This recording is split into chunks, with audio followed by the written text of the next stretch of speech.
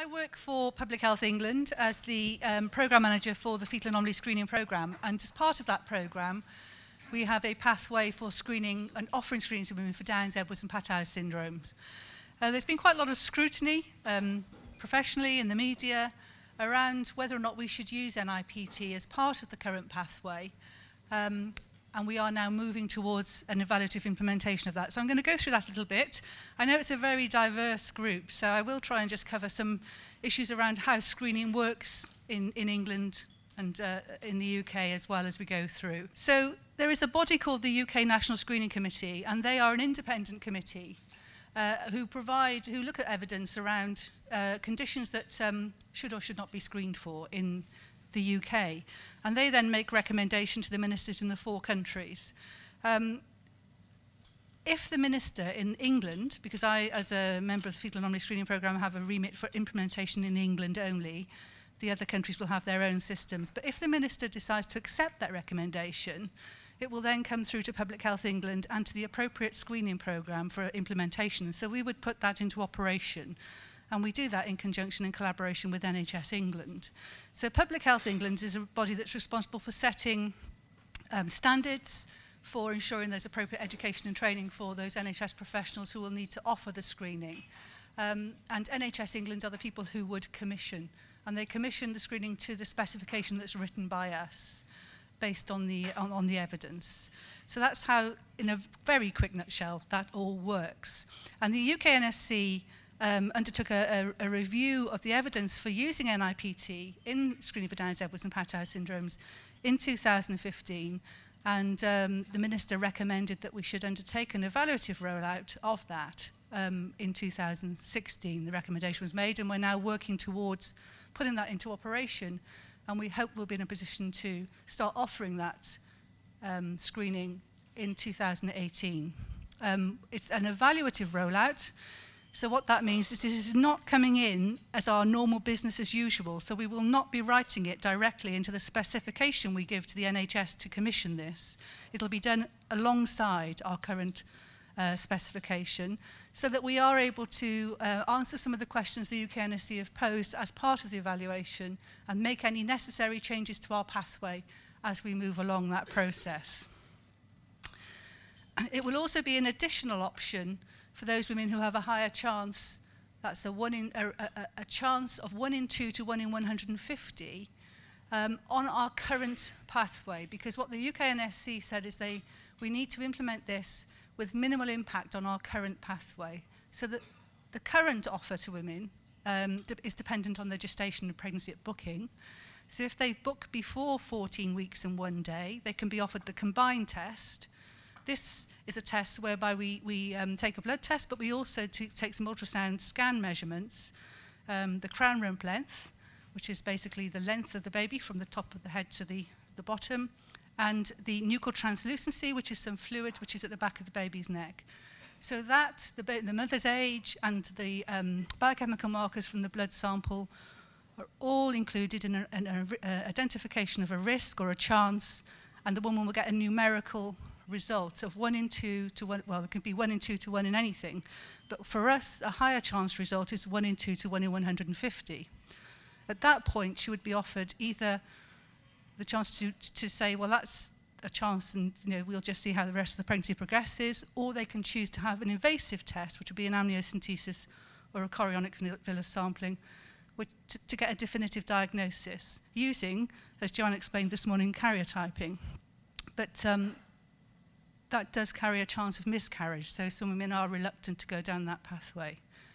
What we are going to be doing now is we will be offering women the opportunity to, at that point where we offer invasive prenatal diagnosis by amnio or CVS or nothing, we will get a third option, which is NIPT. Okay? Now, the UK NSC have asked us to answer specifically these questions. What do women choose to do? Right from the start of the programme, if we have NIPT as an option at that point, do we see more women entering the pathway than we do at the moment? Okay. What do women do when they're offered those 3 choices? And what are the factors that may affect that choice? Okay. And then further down the pathway, if you get a definitive diagnosis, or a higher chance on NIPT, what are women's choices at that point? So there's a range of things that we're looking at across the pathway in terms of what do women choose to do with the information that they get from this screening test. We want also to look at the accuracy for screening for T18 and T30, that's Edwards and Patau syndromes, because it seems that it's not as accurate for those two conditions as it is for Down syndrome. There's quite a lot of concern about how often we'll get a no result test failure rate, and the literature and the evidence is very diverse on this. It can be a little bit dependent on the technology that's used as well, but it ranges anywhere from about 2 to 15%. And so what we want to know is how often does that happen, that a woman accepts the NIPT and then gets no result, because that clearly will have an impact on the pathway and on how quickly the woman gets some information about what to do next. And also we want to know how long it takes the woman to get the result back, because by doing this, we will obviously introduce a secondary step in the pathway, and there will be some degree of delay before you get to a definitive answer. Okay, so that's just our pathway. That's a tiny exit of our pathway. It's a very complicated program. But essentially what we're trying to show there is, in the middle, the three choices of NIPT, no further testing, or invasive prenatal diagnosis, IPD. And under the other two, if you choose invasive prenatal diagnosis, the pathway will continue as it currently does, or no further test. But for NIPT, you will either get a result, you'll get one of three options on your result. You'll either get a higher chance result, a lower chance result, or a no result. If you get a no result, we will offer the test one further time. Okay? But after the second time, if there's no result, then you would move into the CVS amniocentesis offer and follow that pathway down. So what is it exactly? And I'm glad I've got a geneticist in the room, because I'm a midwife, so I know very superficially what this is about. So essentially what we'll be doing is taking a blood sample from the pregnant woman to analyse the total cell-free DNA. And the NIPT assesses whether the woman has a higher chance of having a baby with Down's, Edwards, or Patau syndromes. And we are just looking at those three conditions. Because of recent innovations in the technologies, we can now identify and quantify the changes in the amount of cell-free fetal DNA that circulates in the mother's blood. So during the pregnancy, it's the placenta that sheds baby's DNA into the mother's bloodstream. So this is coming from the placenta, not directly from the fetus. Okay, and it will contain, therefore, a mixture of the mother's and the baby's DNA. By measuring that, we can predict whether there's a higher chance or a lower chance of the baby having one of those three conditions. And it remains in the circulation only for a few hours in each pregnancy. So once the baby's born, this will be there for a few hours and then it disappears. So it's particularly suitable for pregnancy-specific testing. And there are a number of advantages for us using the NIPT test as part of the pathway. It does have high detection rates and low screen positive rates. It is a more accurate test than the current combined test. But what the evidence showed in the Warwick review was that actually it works better in populations of women who are already identified as higher risk than in a general pregnant population. So we talk about something in screening called positive predictive value. And the positive predictive value in the literature would suggest that in a population of women who are already identified as higher risk, it's around about the high 90%, 97, 98%. But if you do it in a general population of pregnant women, it's only down to around 50%. Okay? Bear in mind that the current positive predictive value of the combined test is about 13%, so we're already doing better than that. But it does have a higher detection rate and low screen positive rates. It will reduce the requirement for diagnostic testing, and because we'll see fewer invasive diagnostic procedures, we're exposing less women to the potential harm of miscarriage following one of those procedures. It will give women more information, particularly those women who would have had no further testing. So you have a combined test, you're told you're higher chance, you don't want to take the potential risk of a miscarriage, and so you you do nothing else. So of course there is the general clinical examination and pregnancy monitoring, but there is no further information that you can get. So you're just sort of waiting to see what happens at the birth. So those women would have an opportunity to have further information. And there will be benefits to the NHS in terms of the cost effectiveness of the test, particularly if we're introducing it as we are at the moment, at the initial part of the evaluation, which is in the higher risk population. Because you will see a benefit of less invasive tests, which are expensive both in terms of the potential for the woman, harm to the woman, but also in terms of cost, even though NIPT is expensive. But there are some real considerations that we need people to be aware of, and we need certainly midwives and health professionals who are offering the screening to ensure that women understand before they accept the offer of screening. It is not just a simple blood test, and that's one of the things that certainly some of the stakeholder groups are very concerned about in terms of how we present this to women.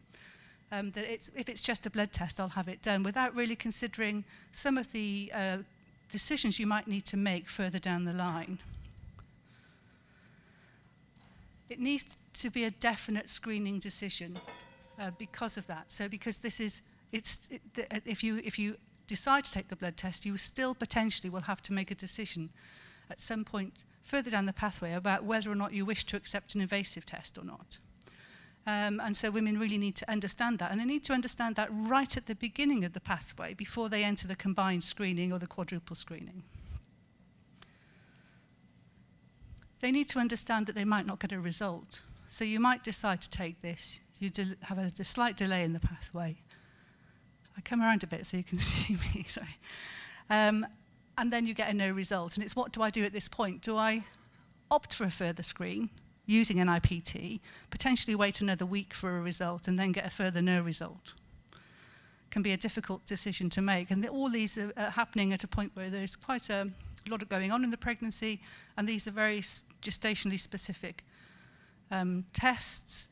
And of course, if you do decide to go down the definitive IPD result and you get a result of an affected pregnancy, then you have a decision to make at that point about what you do next. And so pregnancy is progressing and you're getting further and further into the pregnancy as you're having to make these decisions. It can be quite difficult for women. So it will delay the screening time frame. So that's the sort of practicalities of some of the issues that we've been trying to deal with and think about, and particularly important in terms of how we've structured the education and training for the health professionals who are going to be offering this test, how we're structuring the information for the public. And we've been working very closely in doing that with stakeholders, Down Syndrome Association, Down Syndrome Research Foundation, a group called Antenatal Results and Choices, and also a group called SOFT, the Support of Families with Trisomy 18 and 13, so that we're able to get clear information to women around what the conditions mean, what it's like to live with a condition as a parent or as an individual in 2017, because a lot of the information we've had up till now is quite old. So we've been doing quite a bit of filming with families and talking to families, but also then talking to women and trying to present the stories of women who've made a different choice to end the pregnancy with an affected result. And so that's what's happening at the moment. So we are now at the moment in the midst of rolling out an education and training program for maternity providers to ensure that all those who offer this screening for women understand how this works, what the process is, and what sort of information women will be requiring to hear so they can make an informed, personalised decision about whether or not they wish to enter the pathway. So in the laboratory, and I was very grateful that Joanne was speaking this morning so I can skip through some of this, but essentially this is the laboratory workflow for an NIPT test, which follows exactly what John was talking about this morning, and the turnaround time we're aiming for is 5 to 7 days, which I think is reasonably challenging. We will only be setting the analysis pipeline to look at 18, 13 and 21, nothing else. Okay, so she talked about the sequencing methodology. So this is the massively parallel sequencing she was talking about. So you've got the cell-free maternal DNA, cell-free DNA there.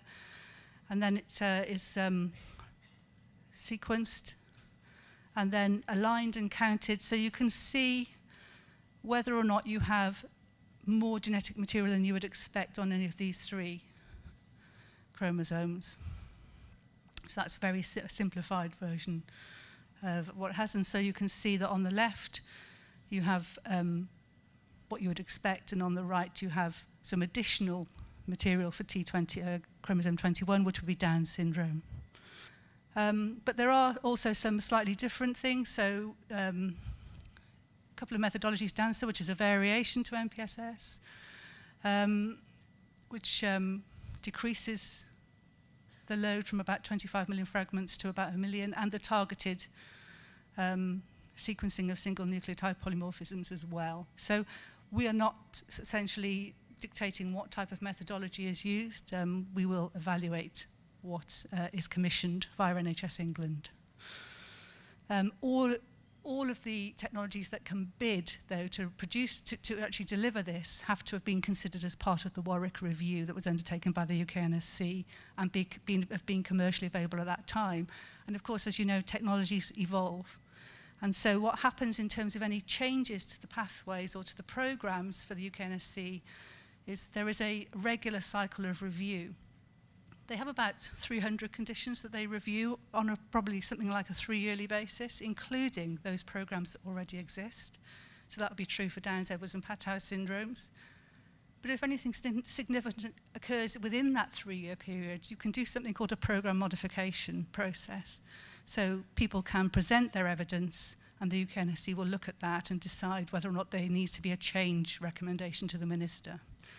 And if the minister recommends the change, it comes to us to implement the change. So that would be true of evidence around the conditions, but it would also be true of evidence around the technologies that are used to screen for the conditions. Okay.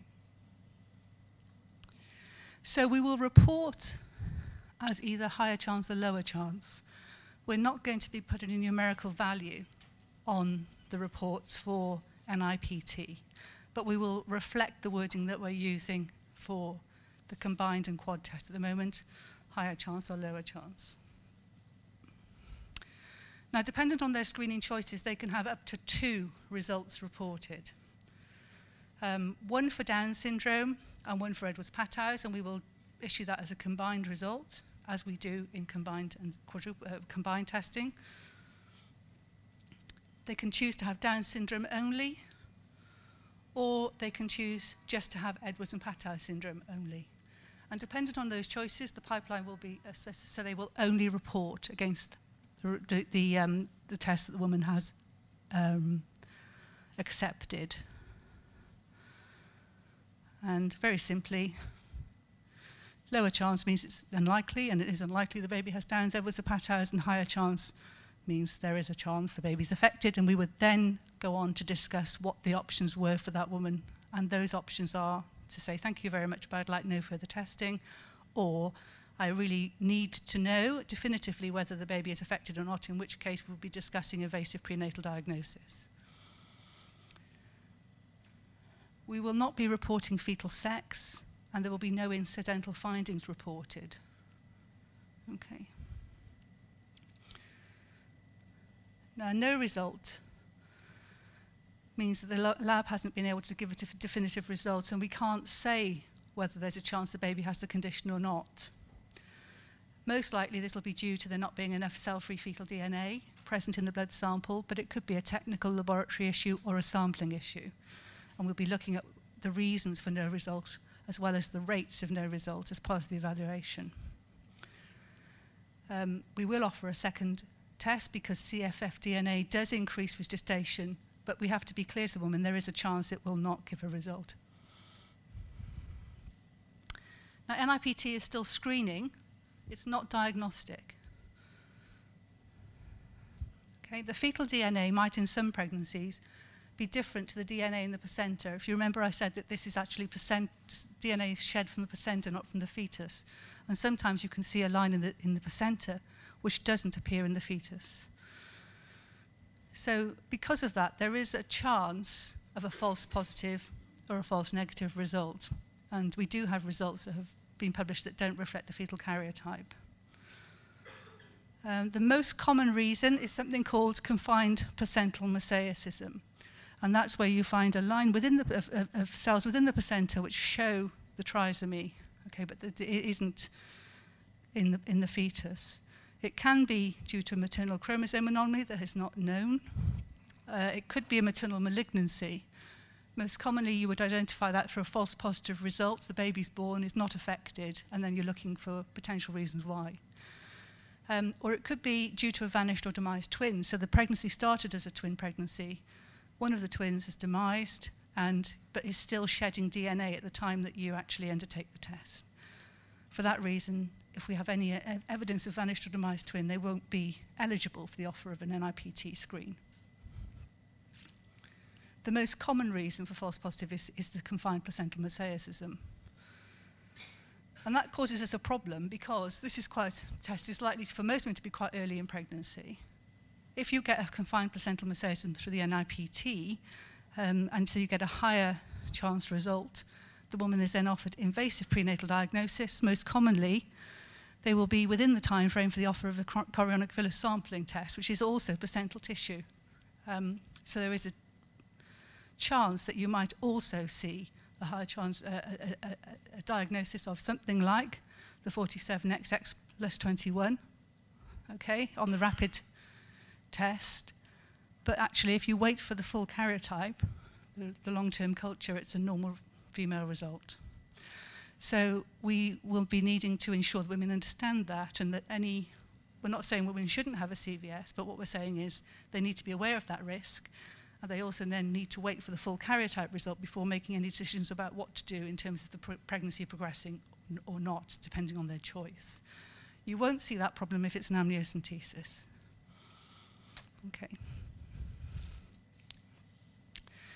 So that's a sort of, in a nutshell, of where we are with NIPT, but I thought I'd just give you an idea of what we're trying to predict in terms of activity very briefly. So the current position for us is we have something called the Down Syndrome Quality Assurance Support Service, and that actually monitors and assesses information from the biochemistry labs and provides information back to them to try and improve the screening program.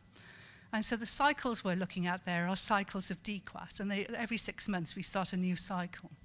So you can see in 2017 we had roughly 500,000 samples undertaken for biochemical screening, either combined or quad testing in England.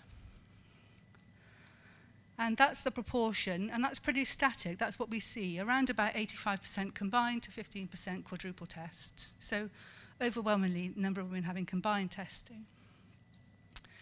And this here, it shows you, in that little bar, all those little grey dots are a woman who's had screening. And the red dots are where the affected pregnancies are. Okay? So you can see that overwhelmingly, they're in that little group there, so they're in the higher chance bracket.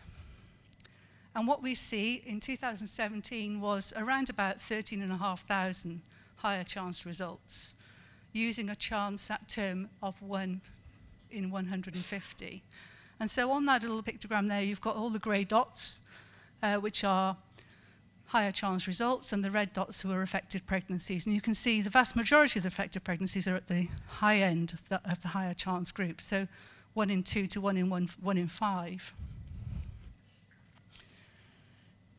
What we see at the moment is these two choices. So the line across, you get the group of women who choose IPD and those who decide to do nothing further. Interestingly, the vast majority of women who have a higher chance result, more of those women take IPD than not. And it's not necessarily because they intuitively know there's something wrong. It's because what we see in the behaviour choice is that if you have a very high chance result, you tend to take invasive prenatal diagnosis. But in the new world, we'll see NIPT in the middle. So we will see a drop in the number of women taking IPD at that point and taking an IPT instead. But certainly the biggest significant difference is going to probably be in the women who at the moment would take no further testing. And you'll see a significant number of those women who would, we predict, opt for NIPT. So this is the current choice. Now what we've done here is we've used the DQAS data, and we've using a maternal age reference range, and we've applied the behavioural choices that were seen in the RAPID study. So you can see what women would choose to do. And you can see that actually for those women who were affected by Downs, Edwards and Patau's, the vast majority of those women opted for an invasive prenatal diagnostic test. In the unaffected population, it was almost half and half. But in the new pathway with the option of NIPT, you'll still see a significant number of those women who have affected pregnancies opting for IPD. But there are a significant decrease in the number of women doing nothing or opting for no further testing.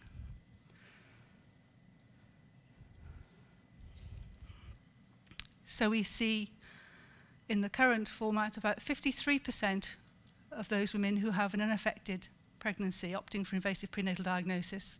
But with NIPT, we're probably going to see that reduced to just over 30%. So there will be a reduction in those women who are being exposed to the risk of miscarriage at that point. And you can see a significant difference in the women who do nothing. So having further information on which to base the decisions going forward on their pregnancy. So if they are undertaking NIPT and getting a lower chance result and making decisions based on that. Or if they are in the higher chance, being able to then consider at that point whether they want IPD.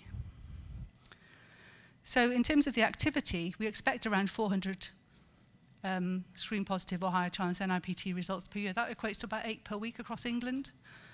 And you can see that we think the PPV is around a little lower than the literature would tell you, around about 94%. Most literature would say around 98 to 99.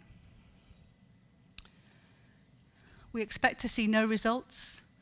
The main cause of no result is low fetal fraction, which means you can't extract sufficient cell-free fetal DNA to identify whether there is additional DNA material or not. This is more of a problem in women with a high maternal BMI, which you know is an increasing demographic in the pregnant population. For some reason, more prevalent in IVF pregnancies. I think the evidence is really clear about why that is at the moment. And certainly the next three, small fetus or placenta, low PAP-A and low HCG, tend to be in fetuses who are affected by 1813. So we expect to see potentially more no results in those pregnancies that are affected.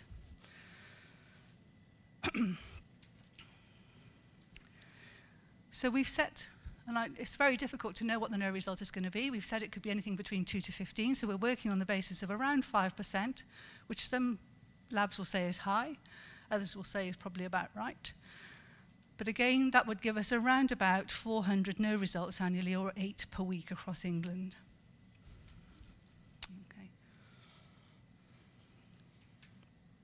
So there's our predictions for what's going to happen. Around about 500,000 tests, about 13,500 to 14,000 screen positives, around 5,000 women taking invasive prenatal diagnosis, around 7,500 to 8,000 taking an IPT, and around 400 each per year, positive screens and no results. But of course, they're all predictions, and we will probably have to explain why we got those predictions wrong when the evaluation data comes in. Thank you very much.